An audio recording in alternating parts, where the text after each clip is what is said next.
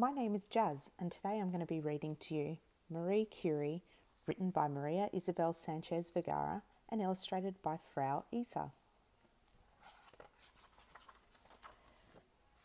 When Marie was a little girl, she made a vow to herself she was going to be a scientist and not a princess. And here she is watching some ants. Marie was from a poor family, but she was very smart. At school, she won a gold medal for her studies, which she kept in her drawer like a treasure. There you go. Marie couldn't go to the same university as her brother. In her home country, only men were allowed to study. But she wouldn't take no for an answer. She packed her bags and moved to France. And so there's Marie, boarding a train to Paris. Even though studying in a new language was not easy, Marie soon became the best maths and science student in Paris. And here she is answering some questions. One day, Marie met Pierre, and happily, he loved science just like her. Soon, Pierre and Marie loved each other too. They married and became Madame and Monsieur Curie, and look at them working in the lab together.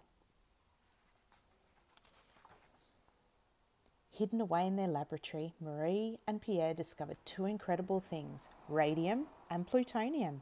It was such a thrilling moment for science, and they're happy and celebrating. They won a Nobel Prize for their research.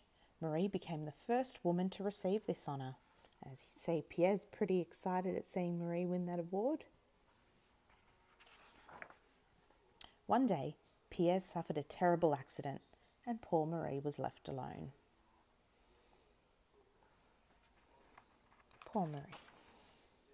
Marie wiped away her tears and worked harder than ever. The audience applauded loudly the day she was awarded her second Nobel Prize. She's a clever woman.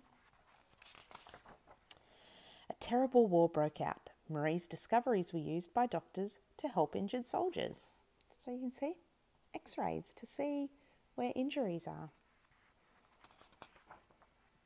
After the war was over, many girls followed in Marie's footsteps, studying at her Parisian institute.